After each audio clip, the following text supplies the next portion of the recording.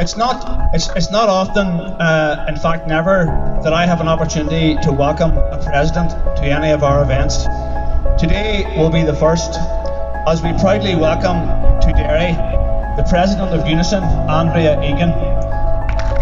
Hello, and thank you for inviting me to speak. It's a great pleasure to address today's Save Our NHS Rally here in Derry. But I want to begin by sending a message of support to the family of John Cardwell, and also a message of solidarity to OMA Trade Union Council, who are holding a vigil for John today.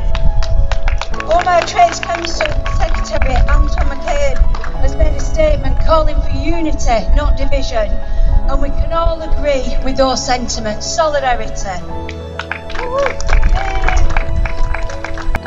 Thank you, Andrea. Next up, it gives me great pleasure to introduce to you one of Derry's finest socialist trade union organisers and leaders.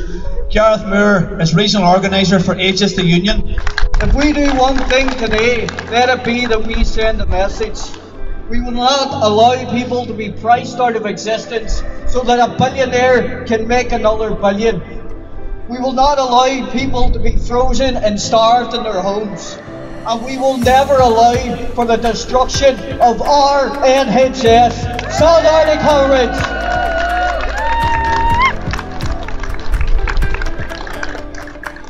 Thank you, Gareth. Continuing our theme of socialist trade union fighters who have a long history of challenging injustice, discrimination and dedicating their working lives to social justice and working class unity, I now introduce to you Deborah Yapovich. For the record, ICTU Health Unions will not accept any single union deal that excludes or ignores everyone else. We are one movement, one NHS. Our pay hasn't risen, but we have. Thank you.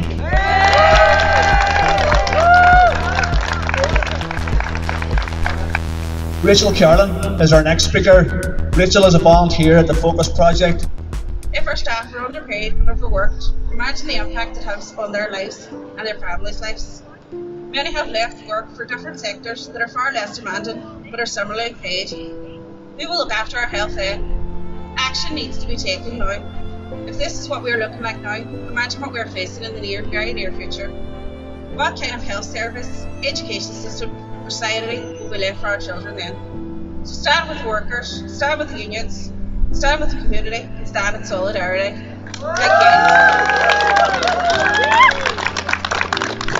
Thank you, Rachel. Our next speaker once said, "We don't pull any punches when we are fighting capitalism." Worldwide, the transfer of the most breathtaking amounts of wealth in the world and the whole history of humanity concentrated into the hands of tiny elites, while at the same time billions of humans struggle to survive and hundreds of millions live in outright squalor. It is clear that around the world there is a growing awareness of the basic concept that capitalism is a system of turmoil and chaos. On behalf of Derry Trade Union Council and everyone here, I welcome onto the stage Susan Fitzgerald from Unite the Union. Health workers can only take so much, and this is a battle not just for them. It's a battle for all of us because of the social value of health. And it's no surprise that other workers are fulsome in their support. The health strikes, like the local authority strikes last year, can be a catalyst for other workers to act, and can give a voice to the bone-deep discontent in our society. Northern Ireland housing executive workers are entering their 7th month of strike. The Seagate banner is here today. The Seagate workers banner, be more accurate, and you will have seen it around this city over the last weeks and months. It's a source of huge pride to unite, and I know to the Trades Council here who have been endlessly supportive of our members in Seagate, who after a long time of trying and efforts have arrived at a historic juncture last Friday when they pressed the button after months of organising to seek formal trade union recognition and collective bargaining rights as Egan. That was great, Susan, thank you. We hear a lot about the shocking and disgraceful treatment by government towards our health sector workers. One such group of workers being our NHS nurses, who for years have faced rising workloads and pay cut year after year after year. We are honoured to have one of those health service heroes with us today. Beverly Simpson is our next speaker. Beverly is a member of the local Foyle Health Trade Union branch, where she holds the position of Black and Migrant Officer. Solidarity, Beverly.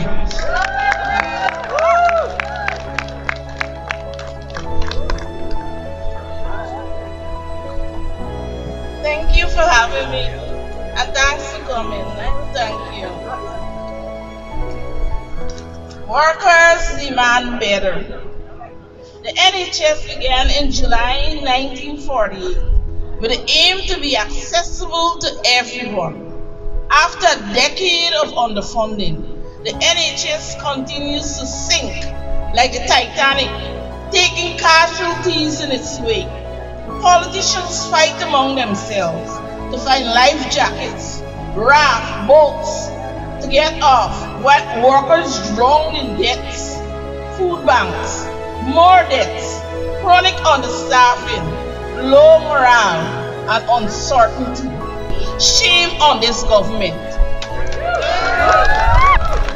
Our next speaker is centrally involved in removing car parking fees for NHS workers across the Belfast Trust and securing better mileage for our health workers. You're very welcome, Tanya.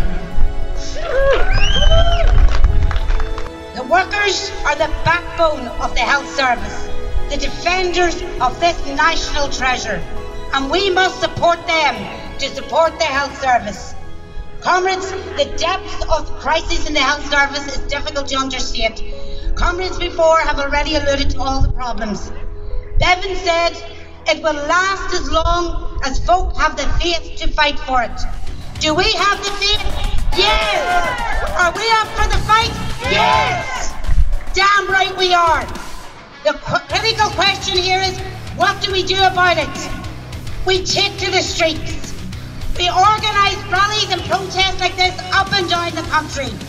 The struggles in the civil service, the health service, the education sector, the housing sector, all of the current struggles, they need to be coordinated to build towards a general strike.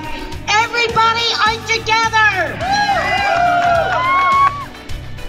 Thanks, Tanya. Our final esteemed platform speaker is Felicity McCall, a dedicated and proud member of the National Union of Journalists. When BBC management first announced plans to tear the heart out of Radio Foyle, we responded with grit and determination. Trade unions, community groups, political parties and churches spoke with one voice, sending a clear message to the Director General and Chairman at the BBC. That message was as simple as it was true. We deserve better and we demand better. And together we will make things better for all of us. Comrades, thank you.